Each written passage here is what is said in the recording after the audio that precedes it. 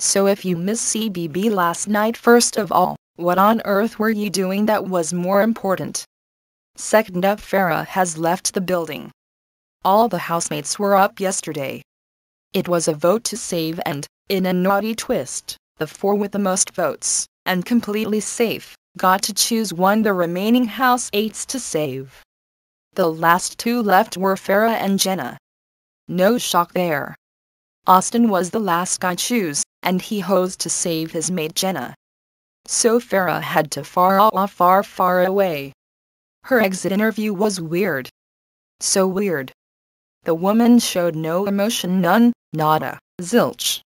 Emma did her best to get Farrah to open up, let her guard on, explain her behavior, but alas, it was not to be.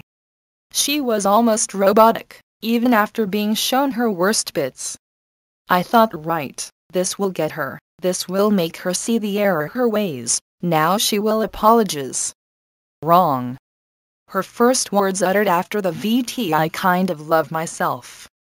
She stated that she loves how real there's a difference between being real and being just plain nasty. And she's the latter. Anyway, at least now we might get to see Jenna in a better light. Let's hope so. Last night we also heard a moment of passion. Or was it? Chloe-Jasmine and Stevi Ritchie were heard in the toilet partaking in what sounded like fellatio. It was so Ross. I could have lived my entire life without ever hearing that, and I would have died happy. Now here's the facts from someone who has lived in the house.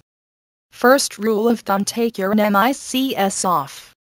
Every time I went to the toilet I took the battery out of my mic. The thought of people hearing me pee mortified me. So if you're having an intimate moment with someone, why on earth would you leave your mic on and have a running ommentary while you're at it? It was so gross, and I say so staged.